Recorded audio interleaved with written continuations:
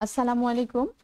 ব্যবসায় শিক্ষা শাখার উচ্চ মাধ্যমিক শ্রেণীর ব্যবসায় শিক্ষা শাখার ছাত্রবৃন্দ সবাইকে আমার আন্তরিক শুভেচ্ছা জানাচ্ছি এবং তোমাদের ঢাকা কলেজের অনলাইন ক্লাসে স্বাগত জানাচ্ছি।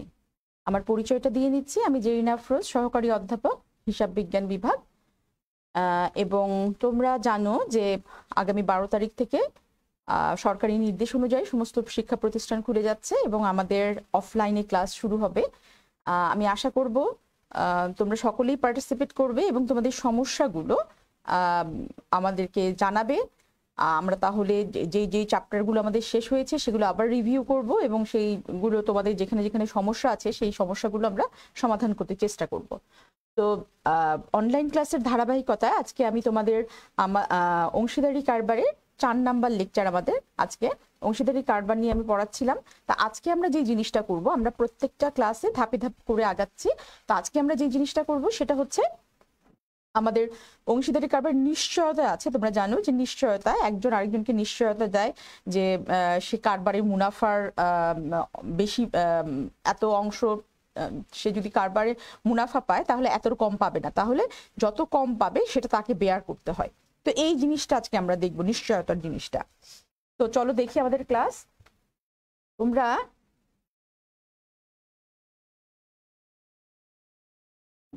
তোমরা দেখতে পাচ্ছ উদাহরণ 3। উদাহরণ 3-এ আমাদের আছে নাদিম, পারভেজ ও সোনিয়া একটি অংশীদারি কারবারে 3 জন অংশীদার।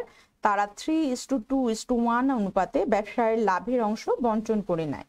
2019 সালের 1 জানুয়ারি তারিখে তাদের মূলধনের হিসাবের উদ্বৃত্ত ছিল যথাক্রমে 30,000, 20,000 এবং 10,000 টাকা। নাদিম ও পারভেজ কারবারের পক্ষ থেকে সোনিয়াকে এ মর্মে নিশ্চয়তা দেয় যে তার বাৎসরিক লাভের অংশ 8,000 টাকার কম হবে না। মূলধন ও উত্তোলনের উপর বার্ষিক 10% হারে সুদ ধার্য করতে হবে। সম্ভাব্য মুনাফার প্রত্যাশায় নাদিম মাসের প্রথম তারিখে এবং পারভেজ মাসের মাঝামাঝি এবং সোনিয়া শেষ তারিখে প্রত্যেকে 500 টাকা করে উত্তোলন করেছে। 1 জুলাই 2019 তারিখে নাদিম 15,000 টাকা কারবারের ঋণ স্বরূপ আনয়ন করে। প্রতিষ্ঠানে গ্রাহক আকৃষ্ট করার দায়িত্ব পালনের জন্য নাদিম কমিশন চার্জ করার পূর্ববর্তী দেখো, আমরা গত উদাহরণ 2-এ যেটা করিয়েছিলাম সেটা দেখিয়েছিলাম পরবর্তী। আমি প্রত্যেকটা উদাহরণের মধ্যে কিছু কিছু জিনিস চেঞ্জ করতে চেষ্টা করেছি, তাই আমরা এখন দেখবো পরবর্তীটা। পরবর্তী বন্টনযোগ্য মুনাফার উপর 3% হারে কমিশন পাবে।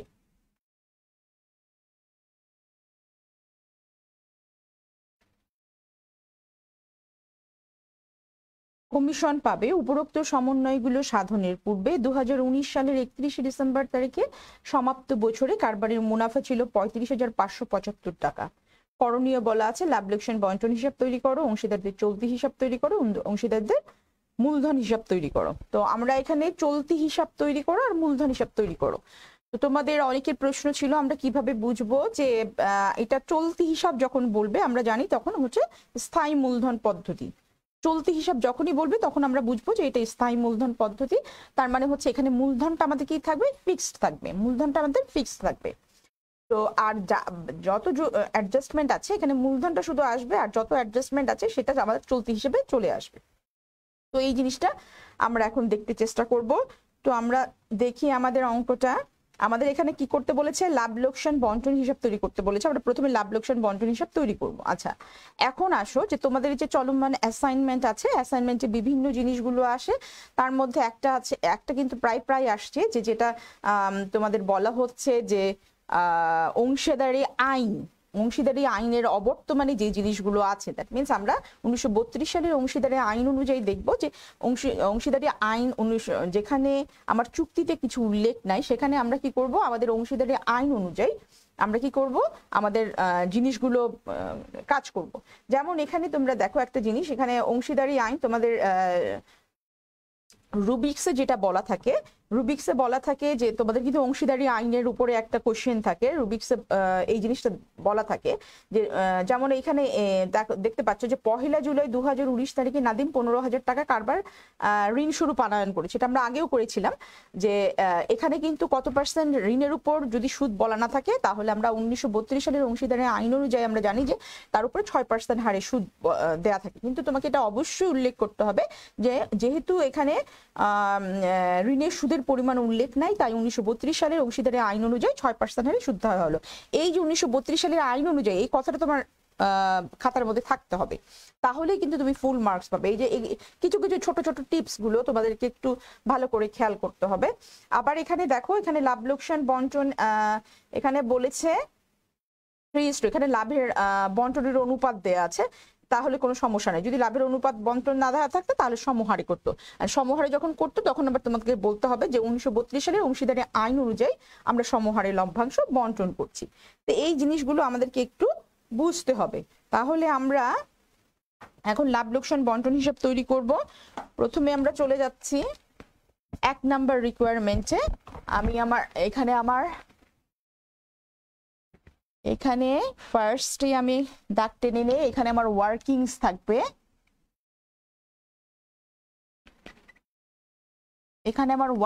থাকবে, আর এখানে আমি আমার করণীয়গুলো করব, ওয়ার্কিংস গুলো আমি পরপর করব।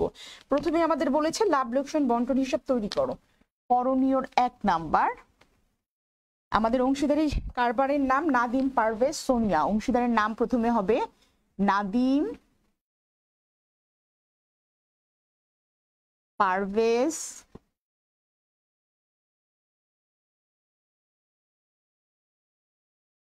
আর সোনিয়া, নাদিম পারভেজ ও সোনিয়া।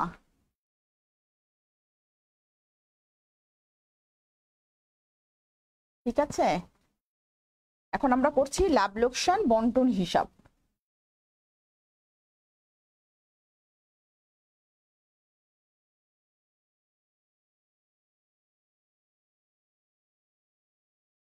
বন্টন হিসাব, লাভ লোকসান বন্টন হিসাব আমরা করছি। সালটা কত? 2019 সালের 31 ডিসেম্বর তারিখে। 2019 সালের 31 ডিসেম্বর, ওই যে 31 সালে 2019 সালের 31 ডিসেম্বর সমাপ্ত বছরের জন্য, সমাপ্ত 19 সালের 31 ডিসেম্বর সমাপ্ত বছরের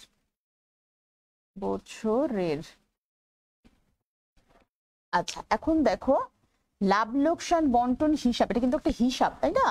তাহলে এটা কি হবে? এটা টি ফর্মে হবে। হ্যাঁ, টি ফর্মে হলেই আমাদের কি হবে?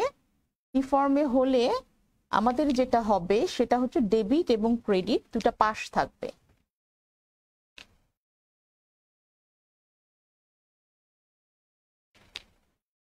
এটা হচ্ছে আমার ডেবিট পাশ আর এটা হচ্ছে আমার ক্রেডিট পাশ।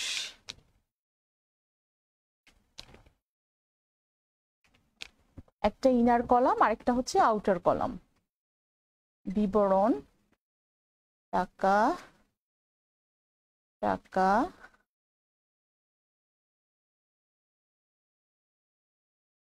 টাকা টাকা। ঠিক আছে, এখন আসো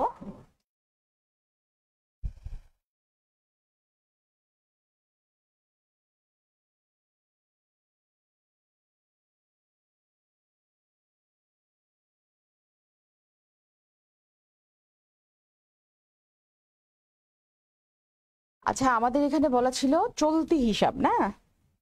চলতি হিসাব আমাদের বলা ছিল, তো চলতি হিসাবে আমরা কি করব? অংশীদারদের মূলধন হিসাব লিখবো না, আমরা লিখবো চলতি হিসাব। ঠিক আছে, এটা হচ্ছে নিট লাভ প্রথমে আসবে, নিট লাভ,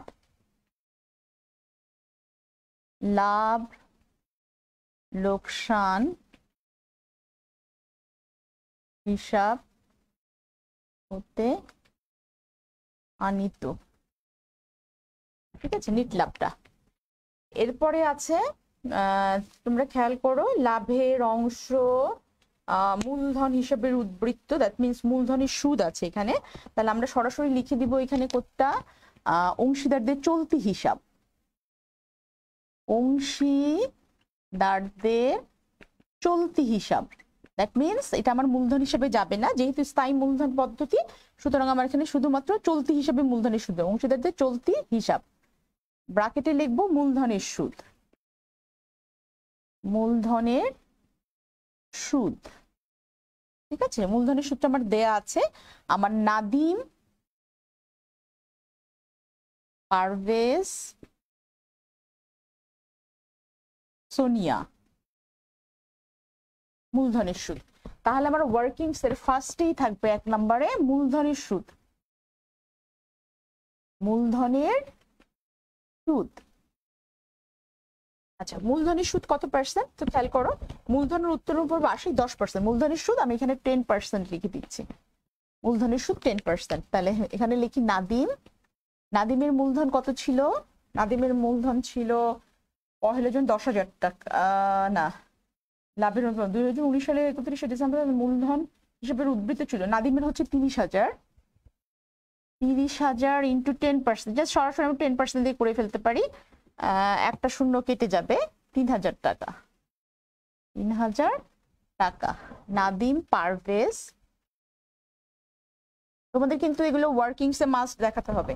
তোমরা যদি এই জিনিসগুলো ওয়ার্কিংস এ না দেখাও তাহলে কিন্তু মার্কস কেটে নেওয়া হবে তোমাদেরকে। 20,000 ইন্টু 10%, 20,000 এর 10% হচ্ছে 2,000 টাকা। 2,000 টাকা সোনিয়া, সোনিয়া হচ্ছে 20,000, 10,000 টাকা ইন্টু 10%, দ্যাট মিনস হচ্ছে 1,000 টাকা। তাহলে 3,000 নাদিমের হচ্ছে 3,000, পারভেজদের হচ্ছে 2,000 আর সোনিয়ার হচ্ছে 1,000 টাকা। তাহলে 3 3 6,000 টাকা। ঠিক আছে, এই 6,000 টাকা নাদিম, পারভেজ, সোনিয়া গেল। এরপরে দেখো এটা হচ্ছে নিট লাভ গেল। নিট লাভ কত ছিল? আচ্ছা, নিট লাভটা পরে লিখছি আমরা। মূলধন উত্তোলনের সুদ এখানে আসবে অংশীদারদের চলতি হিসাব, অংশীদারদের চলতি হিসাব, চলতি হিসাব। এখানে আমার কোনো কিছু ডেবিট বা ক্রেডিট করা নাই, সুতরাং আমি সরাসরি যেগুলো আছে সব এখানে লিখবো। উত্তোলনের সুদ, উত্তোলনের সুদ, উত্তোলনের সুদ আমাকে নির্ণয় করতে হবে তিনজনেরই, নাদিম, পারভেজ, সোনিয়া। ঠিক আছে, এখন দেখো উত্তোলনের সুদ এখানে কি বলেছে, সম্ভাব্য মুনাফার প্রত্যাশায় নাদিম মাসের প্রথম তারিখে, নাদিম মাসের প্রথম তারিখে 2 নাম্বার উত্তোলনের সুদ। উত্তোলনের সুদের কিন্তু 10%, হ্যাঁ, উত্তোলনের উপর সুদ 10%, এটাকে আমাকে নির্ণয় করতে হবে। নাদিম, নাদিম, পারভেজ, সোনিয়া। আচ্ছা, এখন দেখো এখানে কি বলেছে, সম্ভাব্য মুনাফার প্রথম নাদিম মাসের প্রথম তারিখে, পারভেজ মাঝামাঝি। মাসের প্রথম তারিখে হলে কি হয় 6.5, এটা আমরা জানি। তুমি যদি ঐকিক নিয়মে সিম্পল করো, আমরা আরেকদিন আসবো এই জিনিসগুলো, আমাদের লাস্ট ক্লাসে আমরা এই জিনিসগুলো নিয়ে আরেকটু আলোচনা, ডিটেইল আলোচনা করবো যে প্রত্যেক মাসে মাসে প্রথমে উত্তোলন করলে কিভাবে এই সুদটা আসে। এখন তোমরা জাস্ট জেনে রাখো যে 6.5 মাসের প্রথমে যদি উত্তোলন করে তাহলে 6.5 হয়। তাহলে নাদিম এখানে কত উত্তোলন করছে? নাদিম মাসের প্রথম তারিখে, পারভেজ মাসের মাঝামাঝি, দ্যাট মিনস পারভেজ আসবে 6, মাসের মাঝামাঝি হলে গড় হারে হয়, এবং সোনিয়া মাসের শেষ তারিখে 5.5। ঠিক আছে, প্রত্যেককে 500 টাকা করে উত্তোলন করছে। প্রত্যেকে যদি 500 টাকা করে উত্তোলন করে, প্রত্যেক মাসে উত্তোলন করে, তাই না? 500 ইন্টু 12, প্রত্যেকে মাসের, তাহলে 5 বারং 60। ঠিক আছে, আমরা সরাসরি 5 বারং 60, তাই না? আমরা সরাসরি 6,000 টাকা লিখে ফেলতে পারি, এটা কিন্তু আমাদের কোনো সমস্যা নাই, যেহেতু প্রতি মাসে তারা উত্তোলন করে, সুতরাং 6,000 টাকা। 6,000 ইন্টু 6,000 ইন্টু 6.5, 6.5 ইন্টু 10%। ঠিক আছে, দেখো কত আসে। এখানেও 6,000 into 6 into 10%, 6 mass, 6 mass 6.5, O sorry 6.5 divided by 12 হবে, হ্যাঁ, ডিভাইডেড বাই 12, 6.5 ডিভাইডেড বাই 12, 10%। তো পার্সেন্টের জন্য এখানে কত আসবে? 100 আসবে। ঠিক আছে। আর এখানে দেখো 6 × 10 ডিভাইডেড বাই 12 × 100, দেখো কত আসে। এবং সোনিয়ারটা আমি একটু নিচে লিখি, নিচে লিখে একটু ক্লিয়ার করে লিখি, তাহলে তোমাদের বুঝতে সুবিধা হবে। সোনিয়া দেখো, সোনিয়াও 6000 × 5.5 × 10 ডিভাইডেড বাই 5.5 মানে 12, 10-এর জন্য 100, 10%। তাহলে এখন দেখো কত আসে। তোমাদের কাছে ক্যালকুলেটর থাকলে তোমরা দ্রুত ক্যালকুলেট করে ফেলো।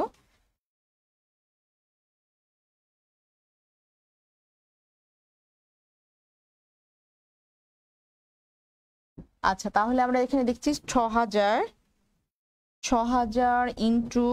6.5 × 10 ডিভাইডেড বাই 1200, দ্যাট মিনস হচ্ছে 325 টাকা। তোমাদের যদি ক্যালকুলেটর কাছে থাকে দ্রুত করে ফেলো, 325 টাকা। আর পারভেজের হচ্ছে 6000 × 6, 6 × 12 ডিভাইডেড বাই 1200, তাহলে 360 টাকা, 360 টাকা। আর সোনিয়ার হচ্ছে 6000 × 5.5 × 10 ডিভাইডেড বাই 1200, 1200, তাহলে 275।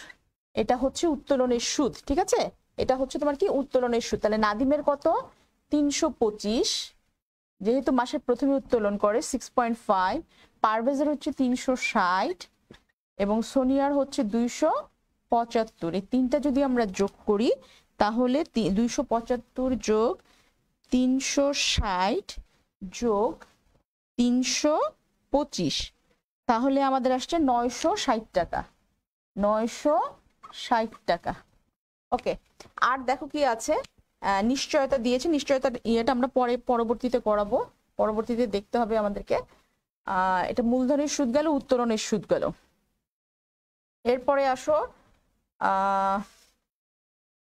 সম্ভাব্য এটা 1 জুলাই তারিখে নাদিম 15,000 টাকা ঋণ স্বরূপ আনয়ন করে। সুতরাং এটার জন্য ঋণের সুদ 3 আমাকে লিখতে হবে। ঋণের সুদ কি করব আমরা লিখব চুক্তির অবর্তমানে, দ্যাট মিন্স আমার চুক্তিতে উল্লেখ নাই। চুক্তির অবর্তমানে বা চুক্তিতে উল্লেখ না থাকলে, এটা দেই চুক্তির অবর্তমানে না, চুক্তি তো এখানে আছে, সরি, চুক্তিতে উল্লেখ না থাকলে এভাবে লেখো যে চুক্তিতে উল্লেখ না থাকলে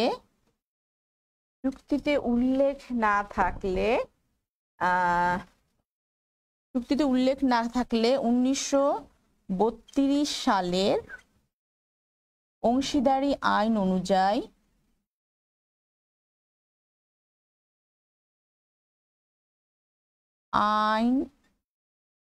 অনুসারে ঋণের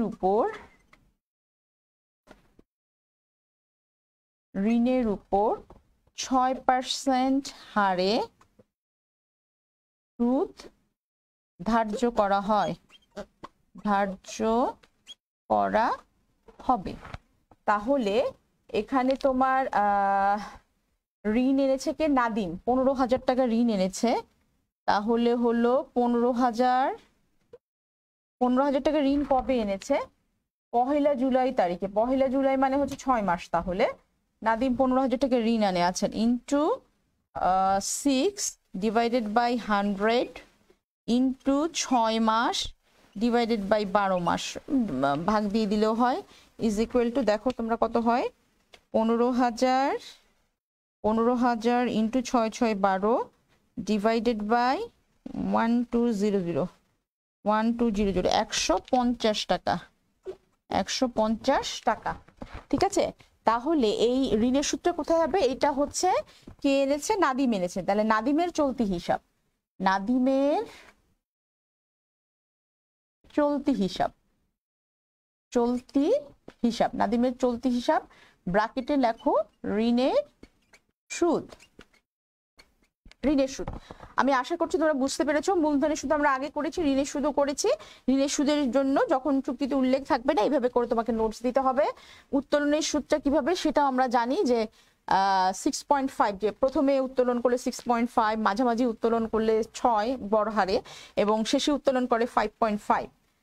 এইভাবে তোমরা উত্তোলনের সুদ নির্ণয় করলে, ঋণের সুদ নির্ণয় করে। আর কি আছে দেখো, কমিশন আছে। প্রতিষ্ঠানের গ্রাহক আকৃষ্ট করার দায়িত্ব পালনের জন্য নাদিম কমিশন চার্জ করার পূর্ববর্তী বন্টনযোগ্য মুনাফার উপর 3% কমিশন পাবে। আচ্ছা, কমিশন চার্জ করার পূর্ববর্তী বন্টনযোগ্য মুনাফার উপর, দ্যাট মিনস প্রতিষ্ঠানের গ্রাহক আকৃষ্ট করার দায়িত্ব পালনের জন্য নাদিম কমিশন চার্জ করার পূর্ববর্তী বন্টনযোগ্য মুনাফার উপর। তাহলে এটা কে পাবে? নাদিম পাবে। নাদিমের চলতি হিসাব, নাদিমের চলতি হিসাব, চলতি হিসাব, ব্র্যাকেটে লেখো কমিশন, কমিশন। আচ্ছা, আমরা একটু দেখবো যে আমাদের নিট লাভটা কত ছিল।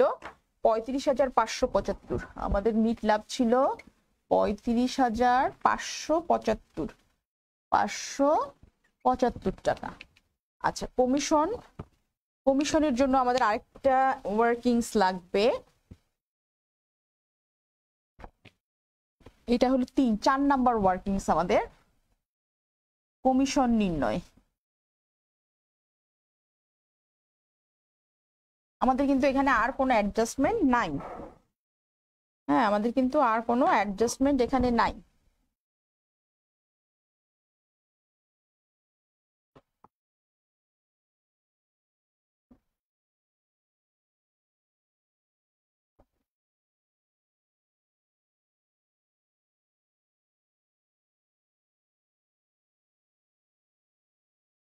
চার নাম্বারে দেখো, 4 নাম্বারে হচ্ছে কমিশন নির্ণয়, কমিশন নির্ণয়, কমিশন নির্ণয়। কমিশনটা কত? 3%, 3%, 3% হারে কমিশন নির্ণয়, 3% হারে। ঠিক আছে, এখন দেখো কমিশনটা আমরা কিভাবে করব। বলেছে প্রতিষ্ঠানের গ্রাহক দায়িত্ব পালনের নাদিম কমিশন চার্জ করে পূর্ববর্তী বন্টন।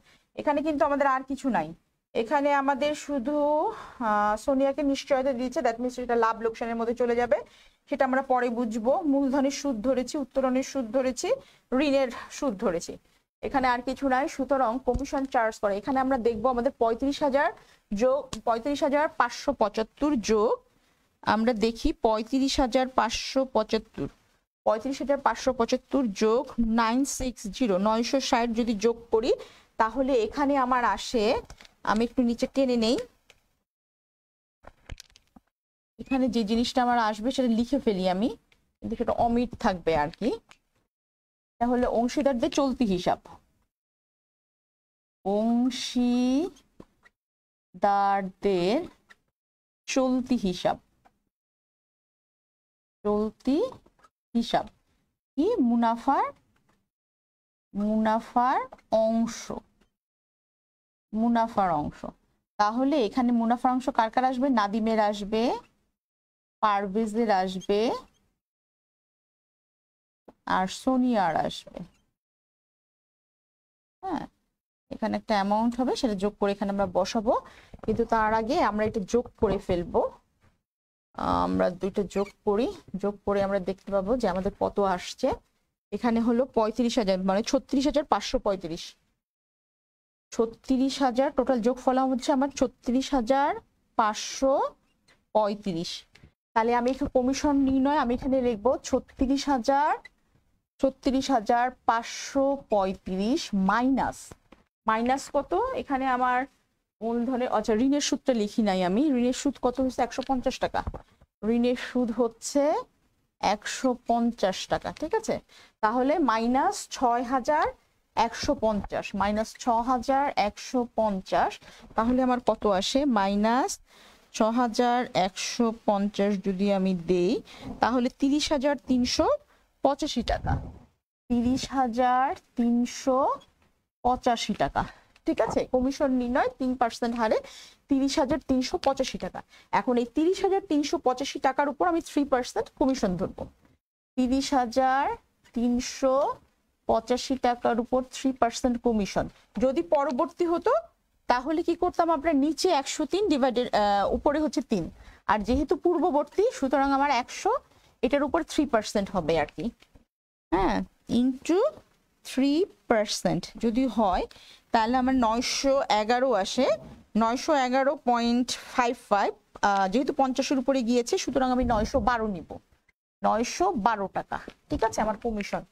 তাহলে নাদিমের চলতি হিসাব কমিশন হচ্ছে 912 টাকা। ওকে, তাহলে আমার কিন্তু কমিশন নির্ণয়টা হয়ে গেল। এখন যে জিনিসটা আসবে, যেই মেইন জিনিসটা, সেটা হচ্ছে এই মুনাফার অংশ নির্ণয়। মুনাফার অংশ নির্ণয়, এখানে দেখো যৌথ নিশ্চয়তা মানে দুইজন নিশ্চয়তা দিয়েছে। যদি একক নিশ্চয়তা থাকতো, আমি একক নিশ্চয়তা এখানে আনিনি ইচ্ছা করে, কারণ যৌথ নিশ্চয়তা যদি বুঝতে পারো তাহলে তোমরা একক নিশ্চয়তা বুঝতে পারবে, এটা আমার ধারণা।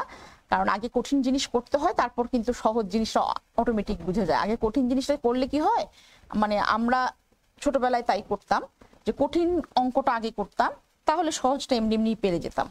তাই এই জন্য আমি সেই পলিসিটা তোমাদের ক্ষেত্রেও অ্যাপ্লাই করি, যে আমি যদি মনে করি যে যৌথ নিশ্চয়তা যদি তোমরা বুঝতে পারো তাহলে তোমরা একক নিশ্চয়তা অবশ্যই বুঝবে। একক নিশ্চয়তা শুধু একজন নিশ্চয়তা দিবে, যেটা লাভের কম অংশ থাকবে, কম অংশটুকু পাবে শুধুমাত্র একজনই বেয়ার করবে সেটা। ঠিক আছে, তার লাভের অংশ থেকে সেটা কাটা যাবে। আর যৌথ নিশ্চয়তা যেহেতু দুইজন দিচ্ছে, সুতরাং দুইজনের লাভের অংশ থেকে যতটুকু কম পাবে, হ্যাঁ, যাকে নিশ্চয়তা দেয়া হয়েছে সে যতটুকু কম পাবে সেটা কাটা যাবে। ঠিক আছে,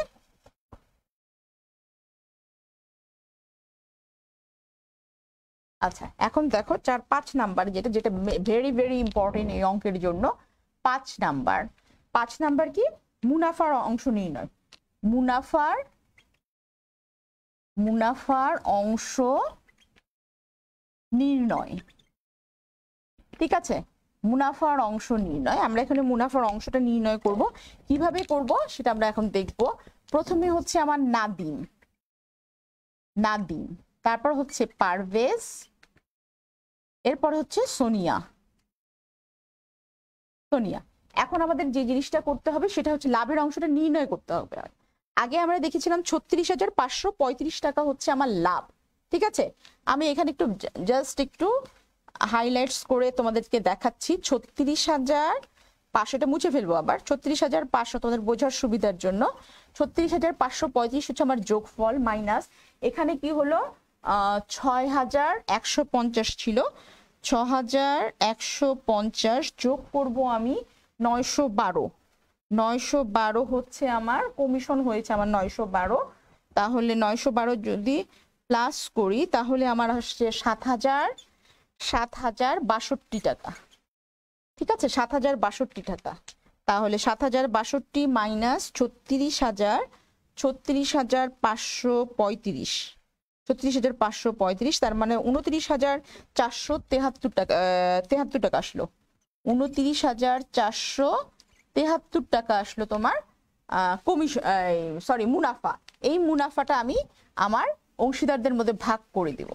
29,473, 29,473, 29,473।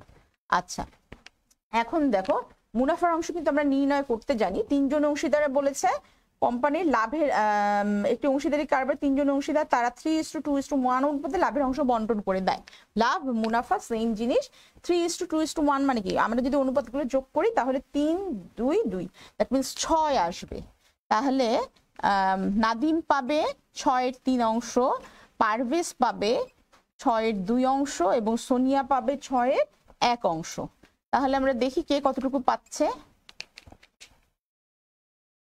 29,473 টাকা, 29,473 ডিভাইডেড বাই 6 যদি করি, ডিভাইডেড বাই 6 করলে আসবে আমার 4,912.16। আমি ইগনোর করব যেহেতু আমার এটা হলো আমার পূর্ণ সংখ্যা আর কি।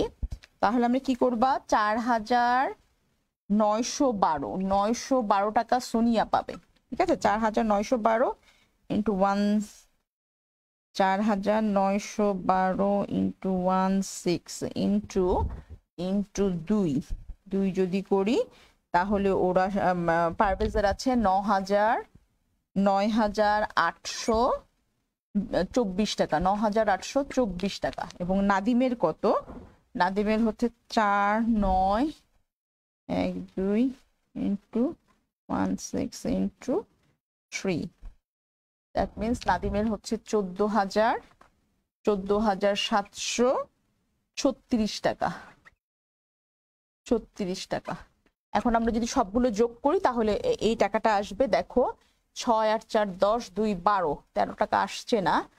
তার মানে হলো আমরা একটা বাড়িয়ে দিতে পারি বা কমিয়ে দিতে পারি, 73 তো, তাহলে 6 আর 4 10 আর 2 12, দ্যাট মিনস আমরা নাদিমকে একটু বাড়িয়ে দিই। নাদিমের তো 48 এসছে, দ্যাট মিনস নাদিমকে আমরা 37 দিয়ে দিই, 37 দিয়ে দিই, তাহলে মিলে যাচ্ছে 6 আর 4 11, 12 13, ঠিক আছে। আচ্ছা, এখন আমরা এটা মুছে ফেলবো। এখন আমরা যে জিনিসটা দেখব, সোনিয়াকে কিন্তু নিশ্চয়তা দিয়েছিল নাদিম আর পারভেজ, তাই না? তাহলে সোনিয়া কতটুকু পাবে, সোনিয়ার ঘাটতি কতটুকু সেটা আমরা দেখব। বলেছে এখানে যে সোনিয়াকে এ মর্মে, নাদিম ও পারভেজ কারবারের পক্ষ থেকে সোনিয়াকে এ মর্মে নিশ্চয়তা দেয় যে তার বাৎসরিক লাভের অংশ 8,000 টাকার কম হবে না। তাহলে সোনিয়ার ঘাটতি আমরা দেখব। সোনিয়া বলছে 8,000 টাকা পাবে। সোনিয়ার ঘাটতির পরিমাণ, দ্যাট মিনস সোনিয়া কিন্তু 8,000 পায় নাই। সোনিয়া কত পেয়েছে? সোনিয়া পেয়েছে 4,912 টাকা। তাহলে 8,000, এখানে হচ্ছে মাইনাস, ঘাটতির পরিমাণ 8,000 মাইনাস 4,912। তাহলে আমরা নির্ণয় করি 8,000 মাইনাস 4,912, তাহলে কত হচ্ছে? সোনিয়ার ঘাটতির পরিমাণ হচ্ছে 3,088 টাকা, ঠিক আছে, 3,088 টাকা। এটা হচ্ছে সোনিয়ার ঘাটতির পরিমাণ। সোনিয়ার এতটুকু ঘাটতি আছে, এই ঘাটতিটা কে কে পূরণ করবে? নাদিম আর পারভেজ। তাহলে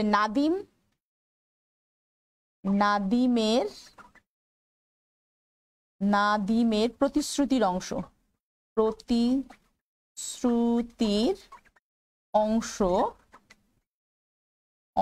হচ্ছে এই যে দেখো 3,088 ইন্টু কত হবে? পারভেজের প্রতিশ্রুতির অংশ, আচ্ছা 3,088। এখানে দেখো সোনিয়াকে যদি আমরা বাদ দিয়ে ফেলি 3:2:1, তাহলে সোনিয়াকে যদি 1 বাদ দিয়ে ফেলি তাহলে কত হয়? 5 হয়। 3:2, দ্যাট মিনস 5, 5-এর 3 অংশ নাদিম বেয়ার করবে এবং পারভেজ বেয়ার করবে 5-এর 2 অংশ। তাহলে কি দাঁড়ালো? তাহলে 3,088 ডিভাইডেড বাই 5 যদি আমি করি 617.6, 617.6 ইন্টু 3 1852, তো 53 টাকা ধরবো, 0.8 আসছে আর কি। তোমরা ক্যালকুলেটর নিয়ে বসলে সুন্দর করে দেখতে পারবা। 617 ইন্টু 6 ইন্টু 2 যদি আমরা করি তাহলে আমরা দেখবো 1,235 টাকা, 1,235 টাকা, ঠিক আছে, 1,235 টাকা। তাহলে এখন দেখো, তাহলে নাদিম কতটুকু পাচ্ছে? নাদিমের লাভের পরিমাণ, অতএব নাদিমের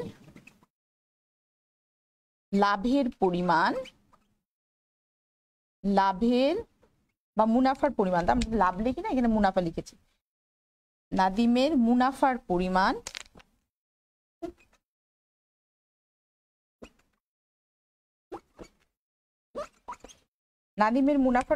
কত? নাদিম মুনাফা পেয়েছিল 14,737 টাকা। এখান থেকে মাইনাস যাবে 1,853 টাকা, মাইনাস হবে। তাহলে নাদিম কতটুকু পাচ্ছে? নাদিম পাচ্ছে কত? 14,737 মাইনাস 1,853, 12,884, 12,884 টাকা। আমরা সরাসরি এখানে লিখে ফেলি তাহলে নাদিমের অংশ কতটুকু? 12,884 টাকা। 12,884 টাকা। আচ্ছা, আমি তোমাদের আবার একটু বুঝিয়ে দিচ্ছি, যেহেতু এটা নতুন অঙ্ক।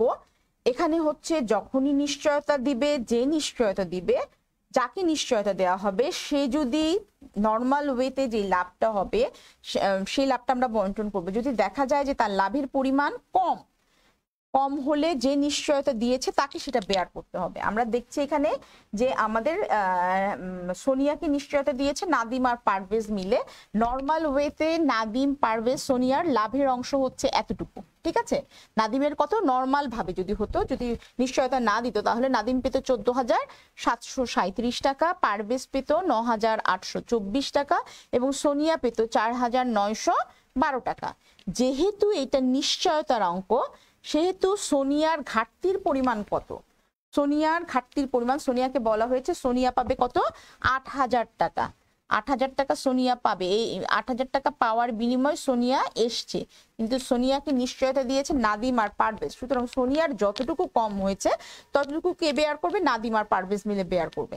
তাহলে সোনিয়ার ঘাটতির পরিমাণ কত?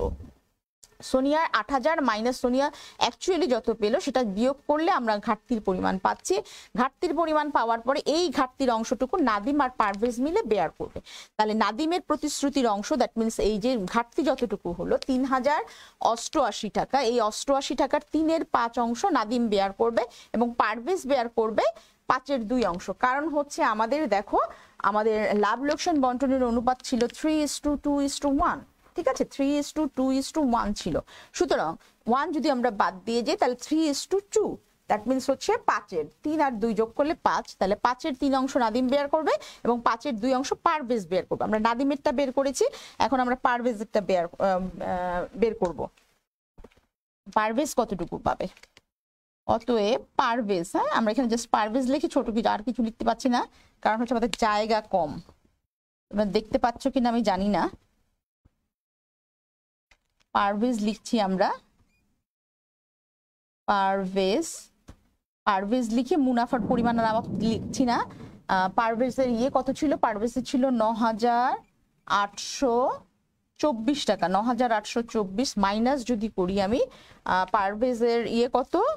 1235 টাকা আমি মাইনাস করব, তাহলে আমার যে জিনিসটা আসবে, ফিগারটা দাঁড়াবে কত? 9,824 মাইনাস 1235 ইজ ইকুয়াল টু 8,589 টাকা। 8,589 টাকা। 8,589 টাকা। এখন দেখো যোগ করে এই আমার মুনাফার যে অংশটা নির্ণয় করেছিলাম ঠিক আছে কিনা। 29,473 টাকা হওয়ার কথা। 29,473 টাকা আমার লাভের। 9 আর 4 11 হলো না তো। 9 আর 4 হলো 11। কেন হয়নি আমি দেখি। 12,000, 8,000, 8 দুগুণে 16, 24, এখানে ছিল 14,000। 14,737। 14,737 থেকে 1,853 আমি মাইনাস করলাম।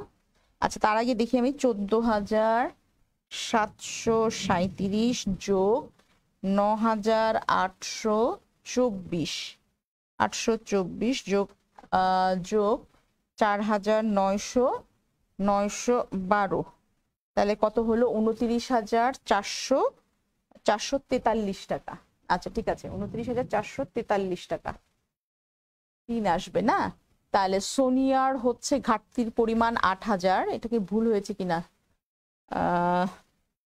সোনিয়ার ঘাটতি দ্বারা 29,473 divided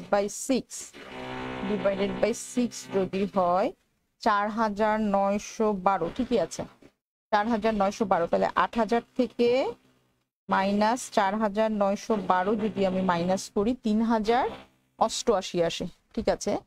3,088 divided by 5 617.6 into into 3 1853 টাকা নাদিমকে বেয়ার করতে হবে। নাদিম 14,000, 1853 14,700, 14,737 মাইনাস 14,737 যদি করে তাহলে কত হবে? নাদিমের হবে 12,884 টাকা। ঠিকই আছে। আর পারভেজের কত? 9,824, 9,824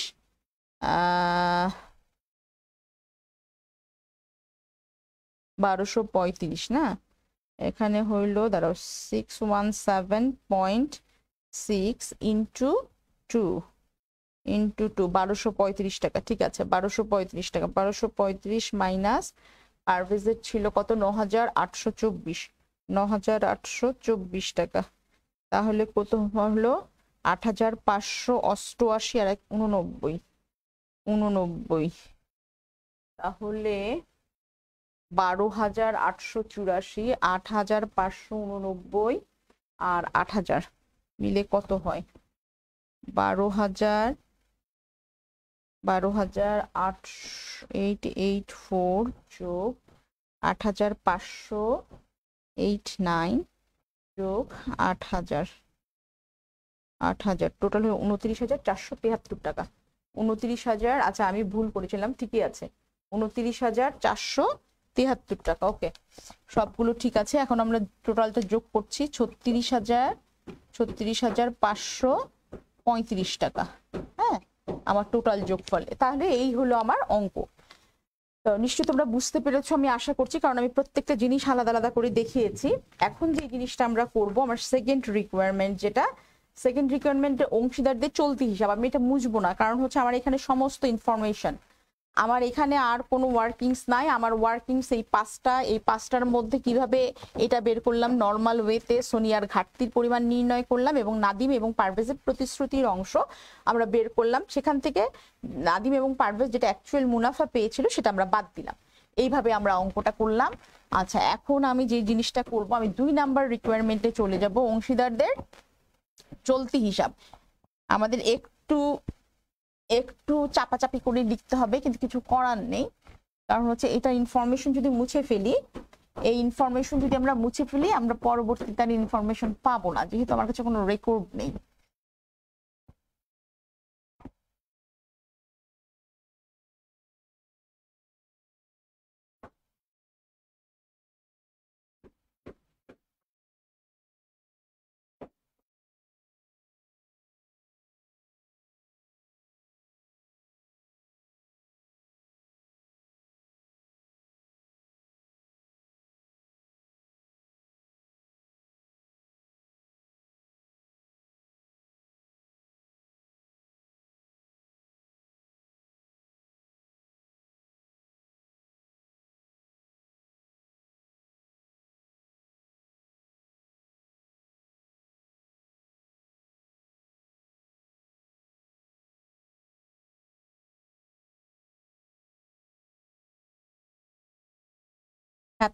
প্রিয় ছাত্ররা, নিশ্চয়ই তোমরা সবাই বুঝতে পেরেছো।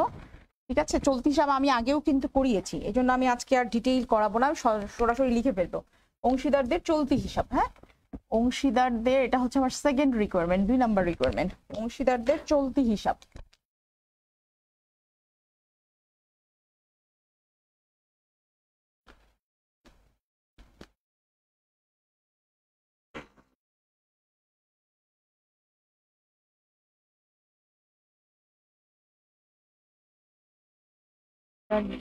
চলতি হিসাব, অংশীদারদের চলতি হিসাব। দেখো, অংশীদারদের চলতি হিসাবে যে জিনিসটা আমার আসবে সেটা হচ্ছে, এখানেও কিন্তু চলতি হিসাব কি একটা লেজার। ঠিক আছে, চলতি হিসাব হচ্ছে একটা লেজার ছাড়া আর কিছুই না।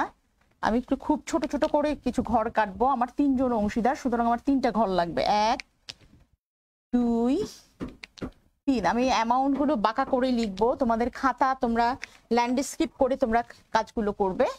এটা আমার তারিখের ঘর, আবার এটা হচ্ছে আমার তারিখের ঘর, এটা হচ্ছে 3 জন অংশীদারের 3টা ঘর। হ্যাঁ, 3টা অংশীদারের 3টা ঘর। আচ্ছা, এটা হচ্ছে আমার তারিখ, আমি সংক্ষেপে লিখি, তাং লিখছি। এটা হলো আমার ডেবিট পাস আর এটা হচ্ছে আমার ক্রেডিট পাস।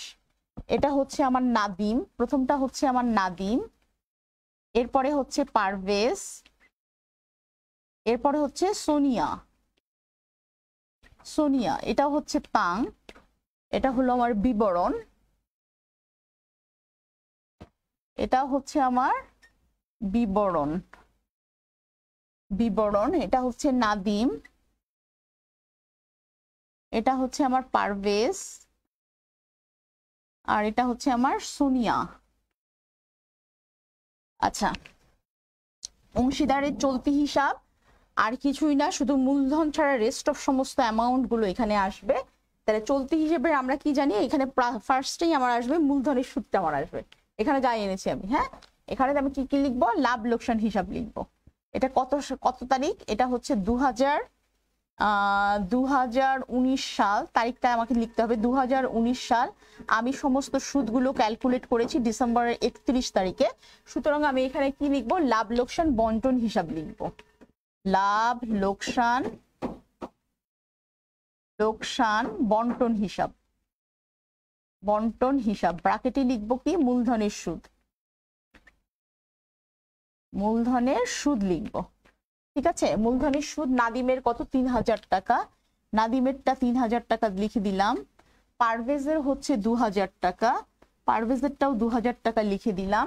সোনিয়ারটা হচ্ছে 1000 টাকা, 1000 টাকা লিখলাম। এরপরে দেখো নাদিমের চলতি হিসাব, ঋণের সুদ, ঋণের সুদ আসবে এরপরে। লাভ লোকসান বন্টন হিসাবে একই, এখানেই রইল ঋণের সুদ, ঋণের সুদ। ঠিক আছে, ঋণের সুদ কত টাকা, ঋণের সুদ নাদিম পেয়েছে, সুতরাং নাদিমের ঘরে যাবে 150 টাকা। ঠিক আছে, এরপরে ঋণের সুদের পরে দেখো কমিশন, কমিশনও কিন্তু নাদিম পেয়েছে, কমিশন নাদিম পেয়েছে, কমিশন হচ্ছে 912 টাকা, এটাও নাদিমের ঘরে যাবে 912 টাকা। ওকে, এরপরে দেখো অংশীদারদের মুনাফার অংশ, এরপরে হচ্ছে মুনাফার অংশ, আমরা এখানে লিখবো মুনাফার অংশ, মুনাফার অংশ। নাদিমের হচ্ছে 12,884, 12,884 টাকা। পারভেজের হচ্ছে 8,589 টাকা, 8,589 টাকা। আর সোনিয়ার হচ্ছে 8,000 টাকা, সোনিয়ার হচ্ছে 8,000 টাকা। তাহলে আমাদের কিন্তু এখানে আর কিছু নাই। ঠিক আছে, এখানেও দেখো 2019 সাল ডিসেম্বর 31, ডিসেম্বর 31, এখানে উত্তোলন আসবে। যেহেতু টাকা যদি এরকম বলতো যে অংশীদারগণ টাকা উত্তোলন করে নিয়েছে, তাহলে উত্তোলন আসতো না। যেহেতু এখানে কোনো ইনফরমেশন দেয়া নাই উত্তোলনের ব্যাপারে, সুতরাং তারা টাকা এখনো উত্তোলন করে নাই। তাহলে উত্তোলন আমরা এই যে 5/12 আমরা আগেই ক্যালকুলেট করেছিলাম যে প্রত্যেক অংশীদারের 6,000 টাকা করে। ঠিক আছে, 6,000, নাদিমের 6,000, পারভেজের 6,000, সোনিয়ারও হচ্ছে 6,000। উত্তোলন হিসাব 31শে ডিসেম্বর। আবার আসবে লাভ লোকসান বন্টন হিসাব, লাভ লোকসান বন্টন হিসাব, বন্টন হিসাব, লাভ লোকসান বন্টন হিসাব। ব্র্যাকেটে লিখবো উত্তোলনের সুদ, উত্তোলনের সুদ, উত্তোলনের সুদ কত টাকা, উত্তোলনের সুদ আমরা এখানে দেখতে পাচ্ছি নাদিমের হচ্ছে 325 টাকা, সোনিয়ার হচ্ছে 360 টাকা এবং পারভেজের হচ্ছে 360 টাকা, সোনিয়ার হচ্ছে 275 টাকা। এই ছিল আমাদের অংশীদারদের চলতি হিসাবের ভিতরে আইটেম, আর কোনো আইটেম নাই। এখন আমরা কি করব, যোগ বিয়োগ করব। আমরা ক্রেডিট পাসটা বেশি দেখতে পাচ্ছি, সুতরাং ক্রেডিট পাসটা আমরা যোগ করব আগে। তাহলে নাদিমের ক্রেডিট পাসে দেখো প্রথমে আসে কত, 3,000 টাকা আছে নাদিমের, নাদিমের প্রথমে আছে 3,000 টাকা যোগ 150 যোগ 912 যোগ 12,884 টাকা। তাহলে টোটাল আসছে 16,000, নাদিমের আসছে 16,946 টাকা।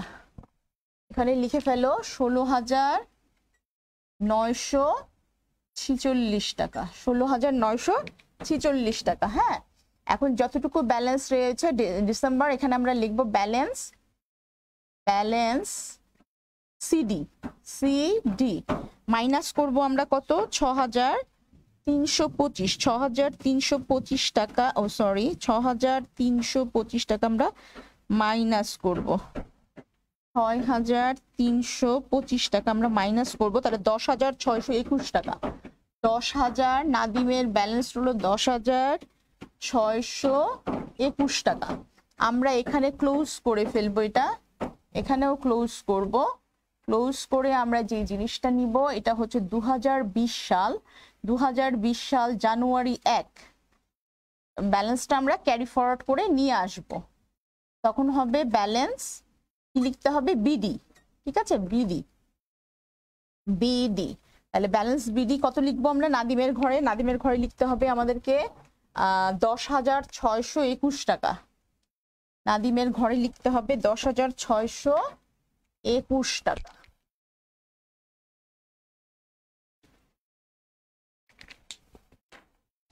$10,621 টাকা।